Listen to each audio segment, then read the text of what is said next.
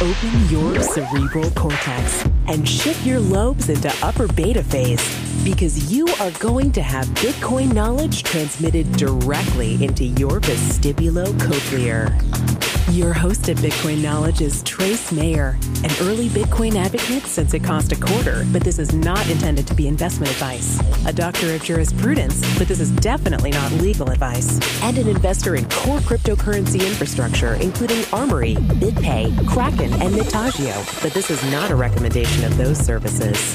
Here, you get fed via direct mind download with pure and free Bitcoin knowledge.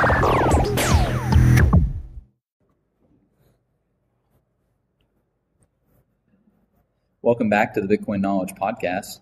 We have with us the legendary Erik Voorhees. Welcome to the podcast, Erik.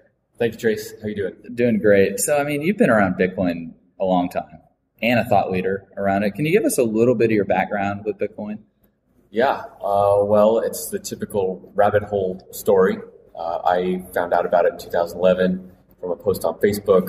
Was highly skeptical at first, and then after a few hours of research, realized that it was going to change the world, and then fell down the rabbit hole, and I've been stuck down there ever since, and it feels like it's been a long time, but I guess it's only about 4 years.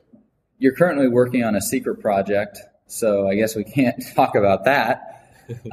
You have a phrase that you've already cashed out. People ask like, oh, well, when are you going to cash out of Bitcoin? And you're like, I've already cashed out. Yeah. What do you mean by that? Well, most people, when they think of investments, they think of buying it and then selling it at some point, like the exit strategy. So a lot of that leads people to be very skeptical of Bitcoin because not everyone can cash out, or else it will just not have any value. You have to have people continually buying it. So my argument, and I think a lot of people that are really into this stuff, is that the cash out happened when we left the dollar system. We cashed out of dollars and banks, and we exited into something superior, which is an entirely better monetary system of Bitcoin.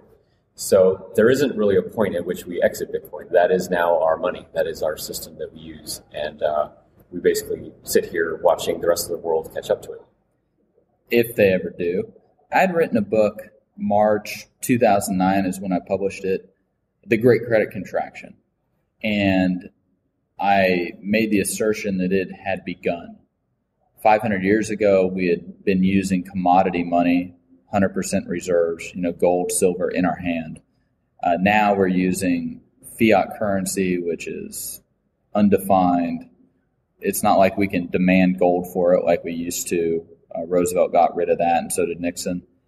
And then we have massive amounts of counterparty risk because we have all these fractional reserves and everything. Is Bitcoin a potential solution to this environment that we find ourselves in? Yeah, because it fundamentally changes the control and relationship of money. So the normal financial system that everyone uses now, you're beholden to banks in one form or another, because whatever money you hold has to sit with a financial institution, which means your money is held by a third party no matter what, and unless you're storing gold bars in your house, which has its own risks. So Bitcoin allows you to actually take the power of your money back and hold it yourself. And this is what makes the whole thing so revolutionary, because you don't have to trust any party in order to hold or transfer money anywhere in the world. So in Bitcoin land, we would say this is holding your own private keys. Right.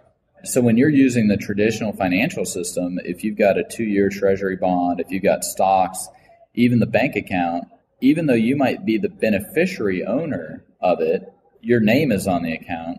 At the end of the day, somebody else is holding those private keys. Right. Like and you're trusting them. You're trusting them to hold those private keys. And you literally can't hold the private keys yourself, right, even if you wanted to. Right. And we've seen just massive abuses of that trust, right, with customer segregated accounts like MF Global and John Corzine.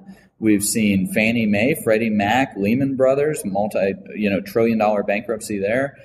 Bear Stearns, Bank of America, AIG, all of these. FXCM just blew up earlier this week when the Swiss National Bank came out and said that they weren't going to maintain the Euro Swiss peg anymore, and it moved 30%, and FXCM, one of my friends, his wife works there, they lost $225 million because their customers were leveraged.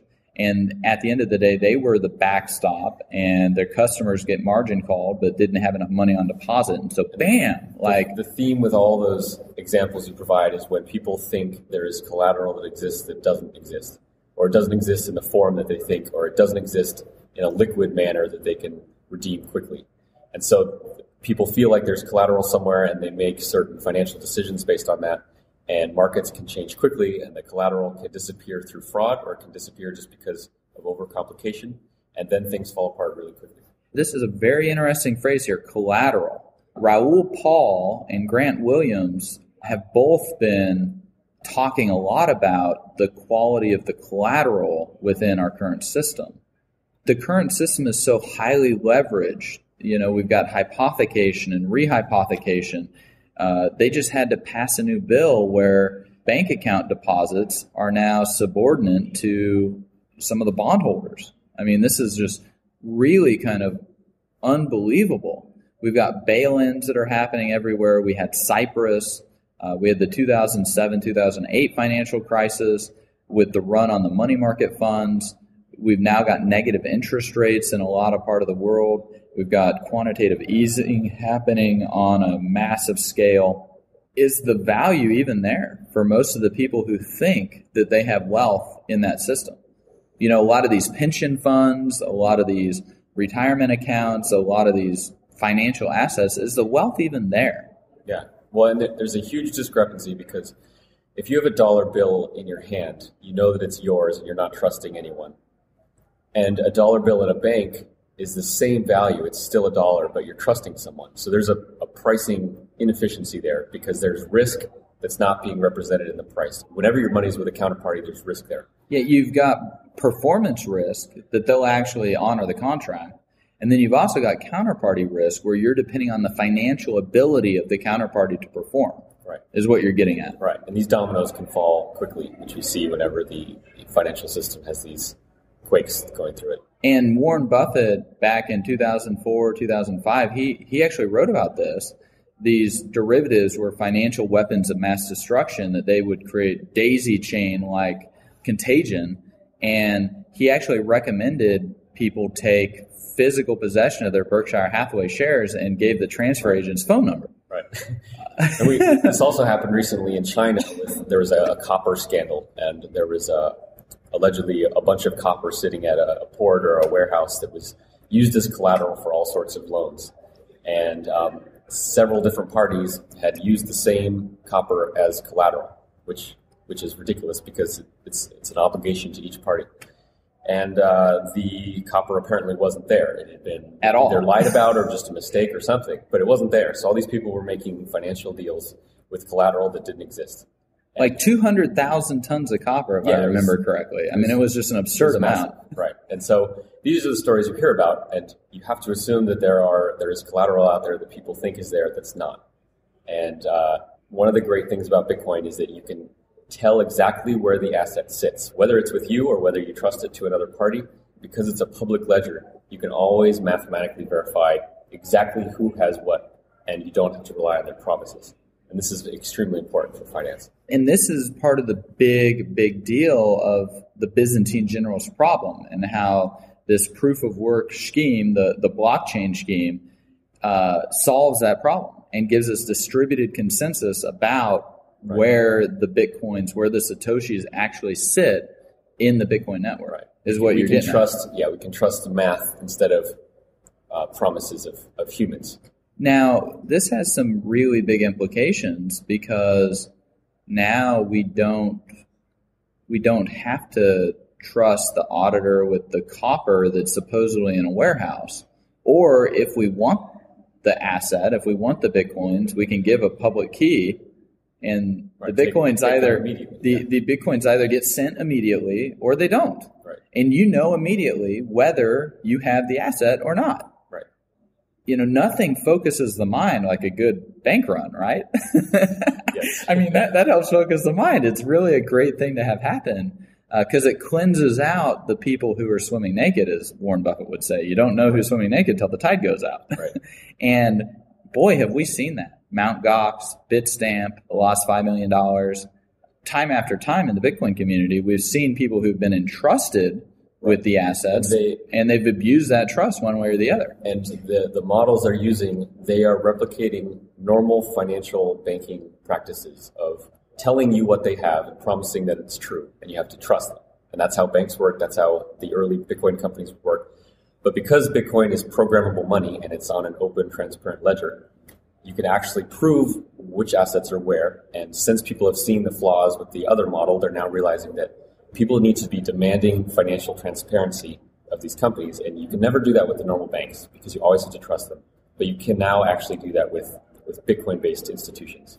Now, it's kind of ironic, isn't it, that Cyprus, a lot of people lost a lot of money in Cyprus, but the Bitcoin price just went ballistic. Yeah. Why do you think that is? Do we care if we're in Bitcoin? Are we affected by this stuff? Like Cyprus? Yeah, it affects us. I mean, anyone who holds Bitcoin is made wealthier when the price rises and is poorer when the price falls. That is a risk of holding the Bitcoin.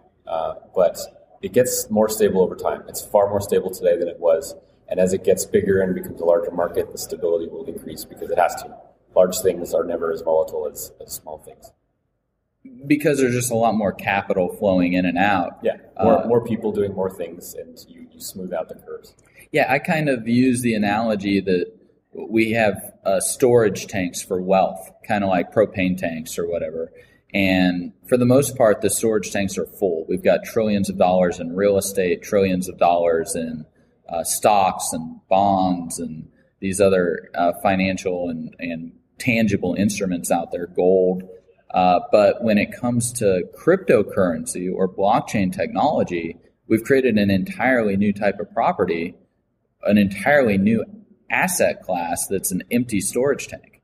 Right. And I mean, we're talking about potentially trillions of dollars worth of value bleeding in and filling that storage tank up when we've only got $3 billion in it currently. And the skeptic will say, well, why in the world would people buy it? What's the point? And the whole point is this type of transparency, the fact that you can now move money for free instantly anywhere in the world. I mean, the value there is utterly apparent. And that Bitcoin is nobody's liability, just like gold. Right. There's no counterparty risk. An asset. Yeah, it's an asset that's nobody's liability. Right. You can take the private keys yourself. Right. Even gold, I mean, you're going to be trusting Brinks or G4S or Viamat to hold it. You can have gold in your house and you don't have a counterparty risk, but try paying $100,000 to someone with your gold bullion. Like it's impractical. Or moving it from your house in the U.S. to your house in Argentina. Right. It doesn't work out. So physical gold, while it gets rid of the counterparty risk, is not practical for actual economic exchange. And Bitcoin gives you that non-counterparty risk asset and also can move instantly anywhere on Earth. That's why people are getting into it. And you can instantly verify the quantity and the quality of the Bitcoin. Yes. And there's never been a fake Bitcoin. There's the occasional tungsten gold. Yeah. There's never been a fake Bitcoin. Or paper gold, for that matter. Like Kyle Bass, who helped one of the big pension funds in Texas. He was at COMEX and, was talking about there's $80 billion in the futures market, and there's only like $2 to $3 billion of deliverable gold. And he was talking with the director. He's like, what happens if there's more that needs to be delivered? And the guy was like, well, it's just a function of price. And he was like, oh, that's nice. Give me $1 billion of gold then right now. Right. And he took possession of it for the pension fund and moved it to Texas. Right. But that's expensive. We got to hire trucks. We got to assay the bars. Yep. But with Bitcoin, it's either in your public address or not, and it's instantly verifiable, both the quantity and the quality. We don't have any frictions in assaying it, for example. And it would never make sense to buy something on the internet for $5 worth of gold, of physical gold, and send them a little, a few flakes shavings. Of gold. Yeah, some shavings. It's just ridiculous. But with Bitcoin, you can send, $100,000 just as easily as you send 5 cents to someone on the internet. Yeah, so this is such a revolutionary development, not just technologically, but monetarily, financially, property rights. And it's almost as if it's a perfect antidote for the situation people currently find themselves in. As you said, even though we've got this massive problem, we've never really had something we could do to solve it. Right. The really paranoid people who are real paranoid about fiat money and banking have always been able to take possession of gold. Physical gold. And that helps to some degree. But again, it's not practical for economic exchange. Now we have something that is. Like you could say that gold is like crawling into the bunker and like pulling the cover over your head. But Bitcoin actually lets you continue to engage in economic activity. Right. I've often thought, look at how fast Facebook or Google or YouTube impacted society. They went viral, you could say. If Bitcoin went viral, we've never really seen the opposite of a hyperinflation. What I like to call a hyper monetization. Maybe the euro is the closest example, something that one day was worth nothing and the next day had a lot of value. Even though people had contracts in Deutschmarks and French francs and stuff, like all of a sudden those were worthless and euros were worth something and you could exchange by decree. But now we're seeing fractures in the euro. With Bitcoin, we could potentially have this hyper monetization event. We live in the information age. That's how fast stuff can happen. Just bam. Like we could wake up one morning and... Right. It takes some years for the society to realize that the asset is worth bailing into. It takes some time to get trusted. Bitcoin's not going to be trusted on day one or day two. It takes years, it takes some up and downs. It takes a mature industry to develop before real money starts realizing that, okay, this isn't just a fad, it's actually here to stay. And Bitcoin, is now 4 or 5 years old. And six years old now. But in terms of when the public has known about it, it's 3, 4 years old. And it's, I think, earning a reputation that it's something important that people should probably pay attention. And every day that it continues to exist, it gets stronger because it's got that additional day of having function. Right. Yeah. When I got involved and it was like 2 years old, that's still very new, and now it's starting to build a reputation and a history and a price performance, and people see that it rises and falls like other assets, and it's more volatile currently, but they realize that it is a real thing that is scarce and useful, and so it's going to have a price, and there's only ever going to be 21 million of these Bitcoin, so that's quite a compelling reason to at least learn about them and figure out what it is. Yeah, we know how to send emails. We might as well know how to access or use blockchain technology. Right, yeah. What if there were only 21 million email envelopes that could be used? And you had to bid on those, right? So all the companies in the world would bid on these email envelopes so they could send electronic mail to each other easily. Those envelopes would be worth quite a bit because you could send instant communication to people anywhere in the world. Bitcoin is that, but money. Do you think there's a potential for something to displace Bitcoin? Yeah, absolutely. The whole Bitcoin experiment could fall apart tomorrow, and there could be some bug in the software that makes it all collapse. Yeah, but is it very practical? It's been around 6 years. It's unlikely, but it could happen. It could. Right. Well, it could happen. Yeah. But, as someone who's cashed out into Bitcoin, when you're trying to perform your own subjective valuation of this particular asset, have you weighed, is there any competitor on the horizon when we're talking about, a new protocol layer of value transfer on the internet? Yeah, anything that's got really network effects anywhere close to Bitcoin? Nothing really. And there's been lots of competitors. So there's lots of new digital currencies that have come out. Some are very similar to Bitcoin. Some do different things. None of them has been able to really get a foothold. Get any traction. And they're worthwhile for experimentation and playing around from a technical perspective. But Bitcoin continues to demonstrate the power of the network effect, which was its obstacle at the beginning. The lack of network effect is why it's taken a long time for it to even get recognized. Well, once it builds that, then it becomes a tailwind. Yeah, the first fax machine isn't very valuable. Right. And, you get about 50 fax machines out there, and they actually wanted to pass a law that you could only have fax machines in the local post office. The U.S. wanted to pass this law. Fortunately, it didn't get passed. But then once you had, 1,000 fax machines out there, 10,000, right, those network effects just became the tailwind, and the fax machines became the way that you transfer that information around. And 4 years ago, when no websites on the internet accepted Bitcoin, it really was just more of a theoretical possibility. Now here we are later, there's 100,000 merchants online, including big ones like Dell and Microsoft, that accept Bitcoin. And as each of those add Bitcoin support, it makes the network better, and people say, oh, well, maybe I can take a portion of my salary in Bitcoin, and it builds on itself. But currency, I mean, that's just one application of Bitcoin, right? Kind of like jewelry is one application of gold. Yeah. We've got lots of other potential applications of Bitcoin. Microsoft, for example, when they started accepting Bitcoin, they also said in the press release, like, we're dipping our toe in the water with this, but we've got a lot of other big ideas when it comes to Bitcoin. What could they possibly have up their sleeve? I mean, this is the second largest market cap company in the world. The richest man in the world, Bill Gates, he said Bitcoin is a techno tour de force. He said that on national TV. And then a year later, Microsoft began accepting Bitcoin. What could they possibly have up their sleeve with this new technology? Apart from it being a new currency unit, Bitcoin solved a very important technological problem, which was decentralizing trust. Having a system that is trustworthy without anyone honest being in charge. And this was a very important computer science problem to solve.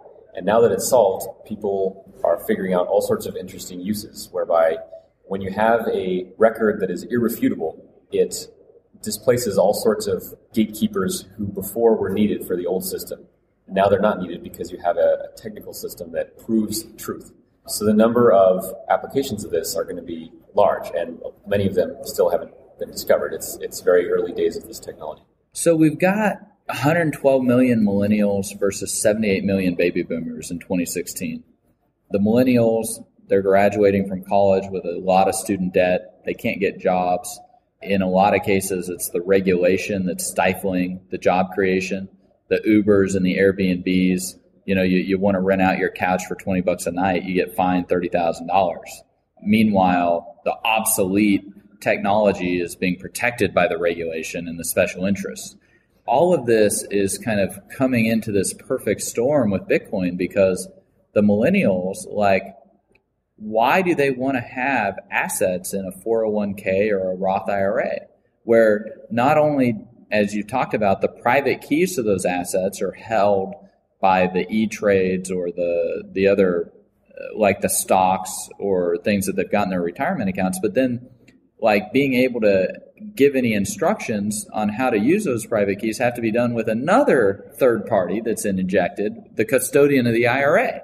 Right. Why would these millennials want to have so many layers of risk, performance risk between them and their assets? As the industry matures, people realize that they don't need a middleman to handle or transfer their money.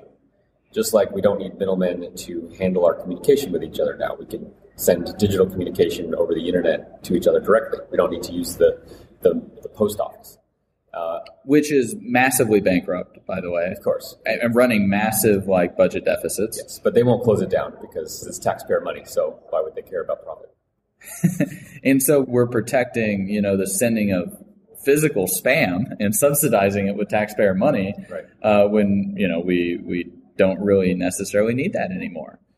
Just like we're protecting taxi cabs and the hotel industry and lots of these other obsolete technologies and stifling job creation and job growth for millennials and the tech industry. Yeah, it's terrible. Except now this disruption from Silicon Valley, this tsunami of disruption from information technologies, we're no longer just attacking the post office and the media industry, the TV shows and the movies and the newspapers.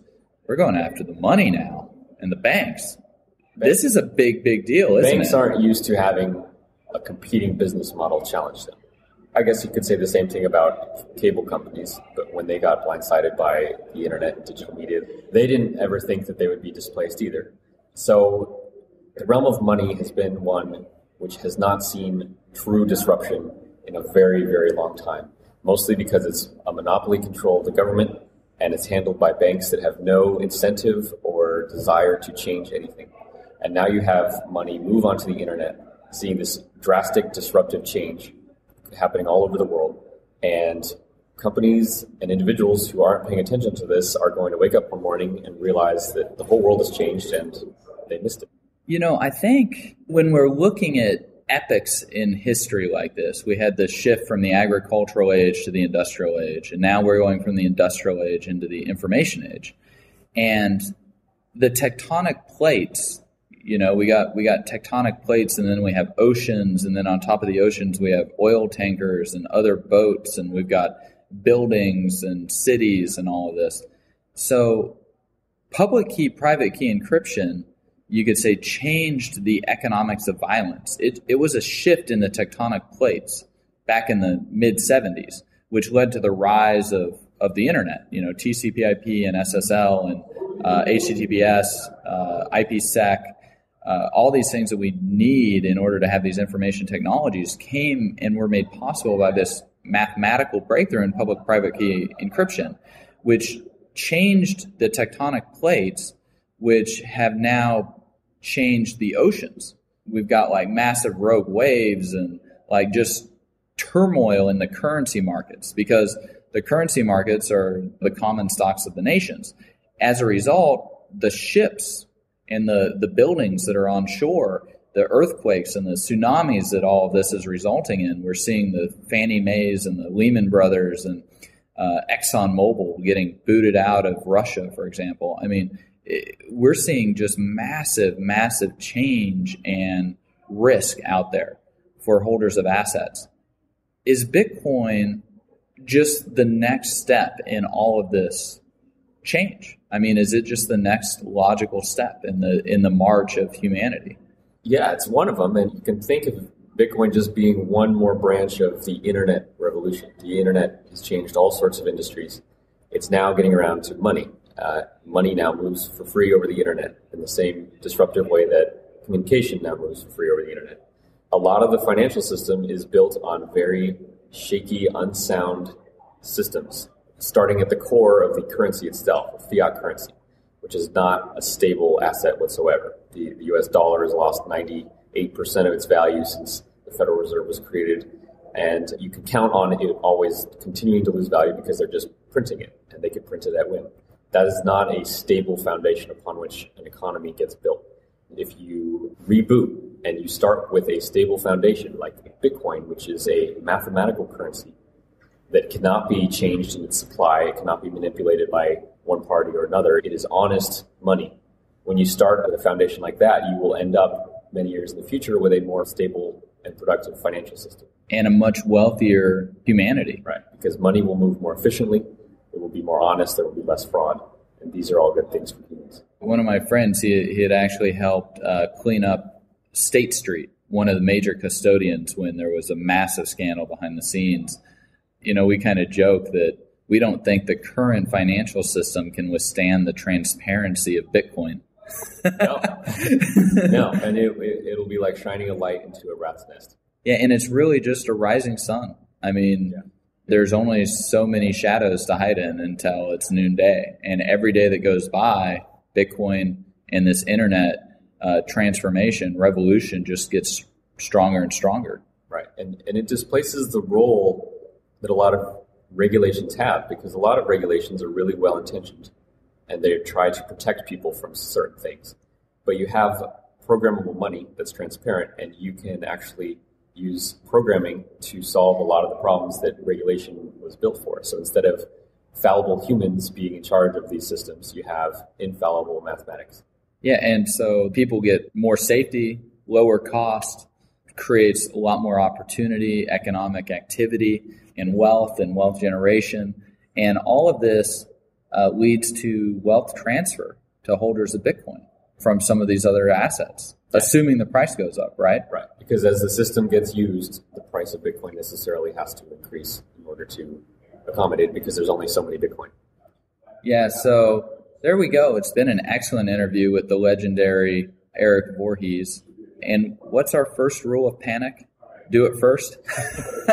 And so, you've already cashed out of the current system. When I watch the news now, it used to be something that made me nervous, watching all the crazy things of the world happening. And now I feel like I'm in the lifeboat watching the Titanic sink. And it's sad that people don't realize the lifeboat's sitting right next to them, because it's weird and new and they're comfortable on the deck of the Titanic. But that ship is sinking. And so you better get off before you're the last one in the water. Well, the market has a great way of rewarding the people who make the correct financial choices and punishing the people who don't. And it's all being played out in the price of Bitcoin. So this is exciting, and we're going to see who the correct prognosticators are in a decade or two. That's right. Thanks so much for being with us, Erik. Yeah, thank you, Trace. Be sure to get a copy of the free Bitcoin Guide at freebitcoinguide.com. Got a question or suggestion? Record your voice at bitcoin.kn. Don't be shy. To help the show, share bitcoin.kn with friends, post about it on Reddit, and otherwise spam the interwebs. Your iTunes comments and 5-star reviews are very important to us. Please continue tuning in to the Bitcoin Knowledge Podcast, where we release interviews with the top people in the Bitcoin world. Now take some choline and let that Bitcoin knowledge consolidate.